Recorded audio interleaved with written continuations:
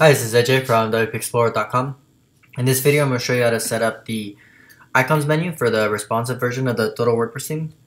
So if you go over to tablet size like this or mobile, you can see these icons at the top for the menu.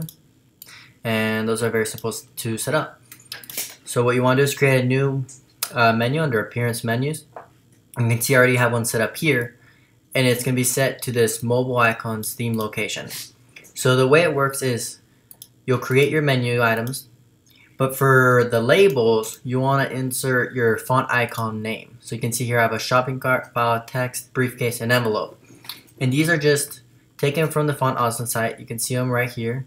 So FA-bomb, for example, if I wanted a bomb for a menu icon, I would go here and just type in bomb. Or if I wanted the paper plane, I would type in just paper plane. You won't type in the FA- for the menu icon.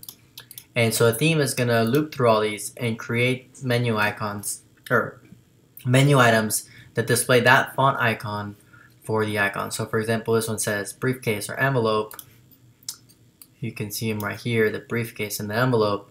And those will go to the portfolio and to the contact page respectively.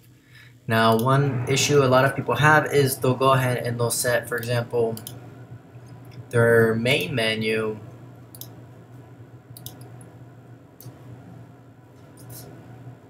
we'll go ahead and set this massive menu right here to that mobile icons location.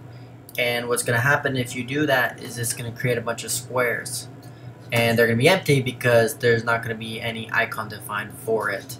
So make sure when you're defining this theme location that you set up the menu correctly.